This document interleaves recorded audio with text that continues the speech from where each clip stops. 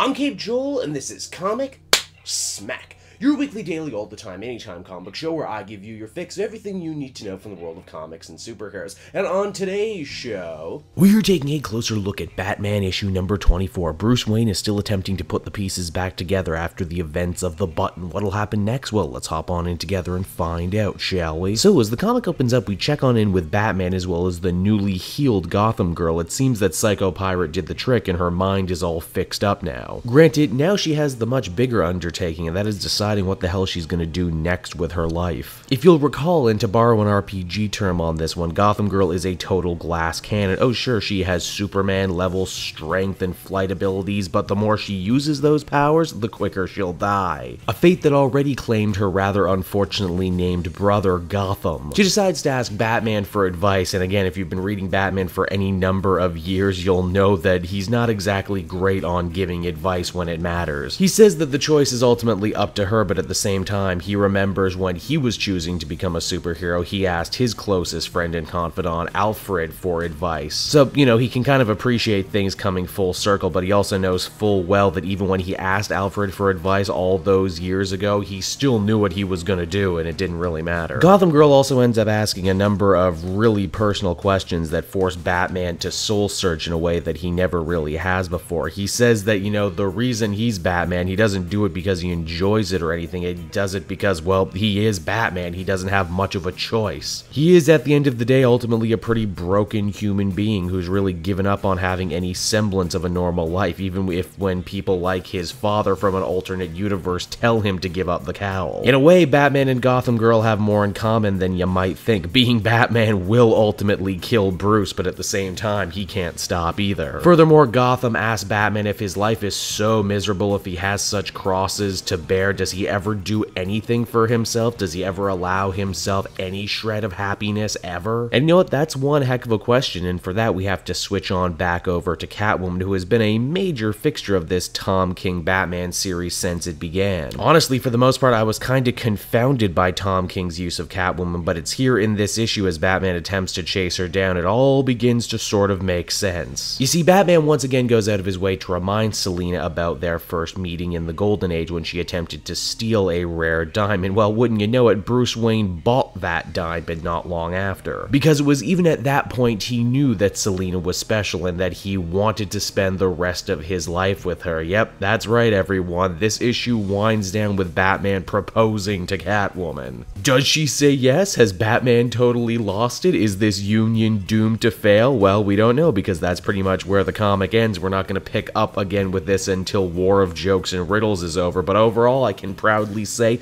didn't see this coming. So there you go everybody, Batman number 24, in many ways a big old exclamation point to Tom King's work on Batman so far. Now, I've stated in other videos since it started, my feelings on this series have run hot and cold, but I can tell you I actually did quite enjoy this issue. While plenty of writers in the past have shown you can wring a ton of great material by piling on more and more misery and tragedy into the personal life of Batman, Tom King chooses to go the other way completely. He actually tries to bring in a little light and a little joy into Bruce Wayne's life. And I mean, really, when I stop and think about it, Batman hasn't had a steady love interest for so long, this is actually feeling like something fresh and new and innovative. I even really enjoyed the whole character essay stuff Tom King does with Batman here in this issue, which is rare for me because I know I didn't quite agree with the messages of I Am Suicide, and there were definitely times when I couldn't help but feel Tom King was stealthily taking the piss out of Batman, but here, right here, Batman is probably the most relatable I've seen him in a very long time. Will this new romantic relationship actually pay off for Batman and Catwoman, or is it doomed to fail like every other Batman romance we've seen before? Only time will tell that, but I will say this much, it's been a while since we've had a good old-fashioned superhero wedding, so definitely color me interested for that.